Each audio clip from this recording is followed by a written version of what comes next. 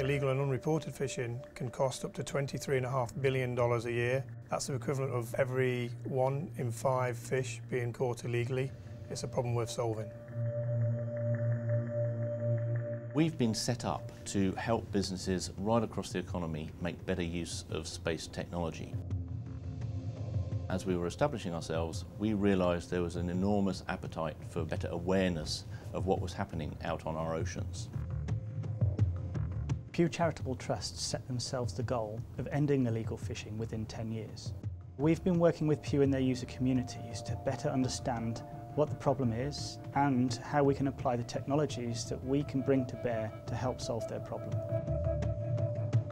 Any official in any port around the world should have access to enough information that they can make the right decision about a fishing vessel trying to enter their port and be aware of whether there's been any illegal activity in the history of that vessel. There's very few, if any, applications outside of the military where this level of data is brought into one place. Lots of this data already exists, but it's not being shared. And it's the power of sharing that data that will make the system work. What we're seeing here is the global state of fishing. If an analyst or harbour master wishes to know the vessels operating in their area, they can view them in a list.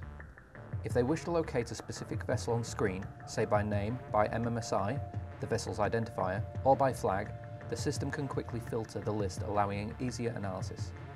The system can also bring up the history of a vessel and in the background can gather and visualise the alerts that occurred along that track.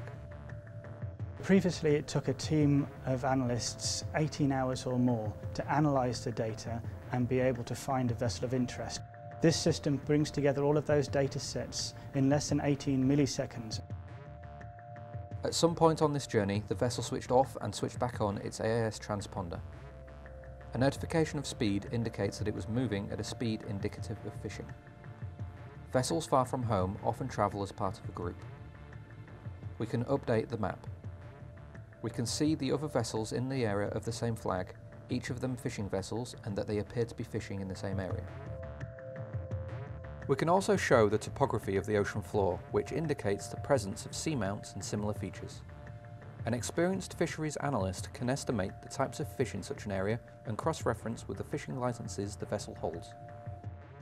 This big data analysis platform has been designed to support the fusion of large satellite data sets with a variety of supporting data. Data sets will include synthetic aperture radar, optical images and infrared spectrum.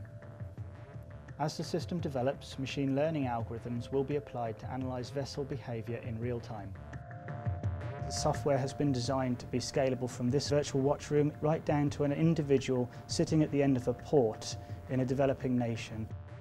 We have a platform that other people who are interested in what are going on in the oceans, they can use to look at new insurance modelling, new ways of modelling traffic flows in and out of maritime ports, and a vast array of other options, other ideas that people are having about how they can take advantage of better knowledge of what's going on in the oceans. This is all about space technology delivering benefit to real people in the real world right now.